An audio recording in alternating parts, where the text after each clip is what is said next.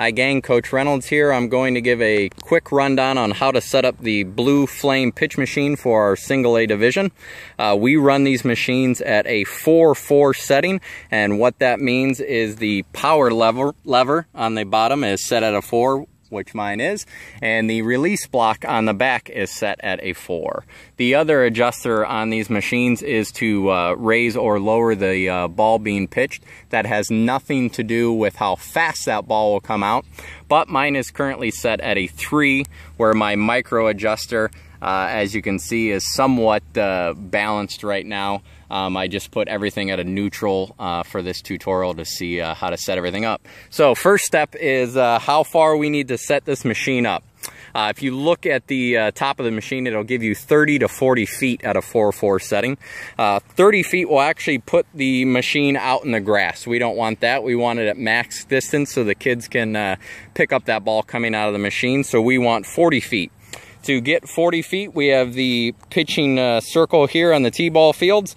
I just count out 4 steps. 1, 2, 3, and 4. When we look down, we are pretty close to 40 feet. So I'm going to grab my pitching machine, bring it out. Set her down there at 40 feet. And make sure I'm somewhat centered down the middle. Once I am, I'm going to pound these stakes into the ground. So we're set. Now, that pitch machine should never have to be changed from that. I'll tell you why right now. We're going to go over ball orientation when put in the machine. The machine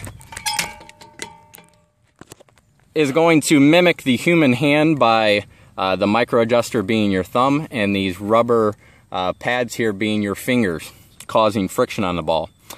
So we want to throw a 2-seam fastball, and in your hand a 2-seam fastball will be on the 2 parallel stitches with your thumb being underneath. So this is going to be upside down for this, but to get this in the pitch machine, we have the Diamond LC5 ball with the Little League logo here in the middle. We want to place that ball so that Little League logo is up on the top. It can be faced either direction, it doesn't matter, but that puts those stitches on the bottom along the rubber so that when you pull the release block back, it's going to spin the ball at a 2-seam fastball right down the middle. So we're going to see how to calibrate mine. Right now it's set up neutral, so we'll see. My ball is extremely low on that one. It hit about 2 feet in front of the plate. Now, to raise that ball, for every half turn of this micro adjuster, you're going to raise that ball up 1 foot. So I have a lot of room down here on the bottom. I'm actually going to give mine about 4 full rotations because I need it to come up a good distance. So I'm turning it to the left, which is moving the screw up out of this block, moving the ball up, raising the ball on the pitch arm as well. So we're going to try that one again. I've moved it probably about 4 full turns, so that ball should move up a good distance, about 5 feet.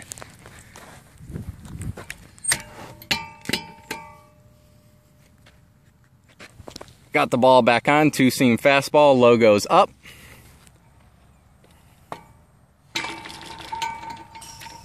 Pretty close. I might raise that 1 more for just a 1/4 turn and try it again.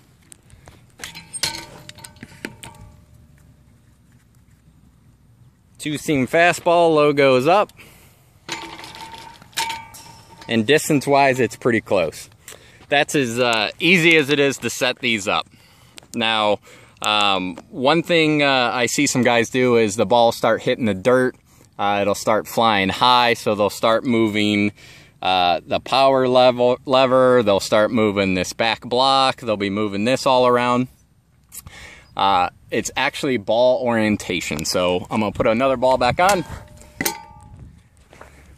If your ball's hitting the ground, most likely, because this can only mimic a 2-seam, is if you're placing the ball down this way, so the logo would be off to the side, it's putting a rotation on the ball, which is a 2-seam sinker.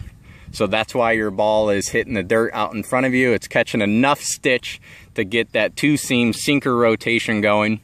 So that's why I would just recommend picking that logo that's on all of our league balls, making sure that's up, giving you the stitch on the bottom for the 2-seam fastball. These machines, even if you put the stitch on a screw, even I've had to throw a couple curves a little bit. So that's your biggest enemy. So when you're training your volunteer parents or your coaches, once you really get that micro adjuster set in for your height, and you know your batter in there and everything's set up to kick this left or right to make sure it's right down the middle, it's really ball orientation. The 4-4 is going to work, like I said, again with that LC5 ball. If you put a T-ball in here, you put a real baseball in, it's not going to throw the same no matter how you set it in there. One last attempt at it. We're going to kick this over and make sure it's lined up, since I really didn't do that. Ball straight up and down, right down the middle. That's a perfect strike all day long for the boys. Hope that helped everybody.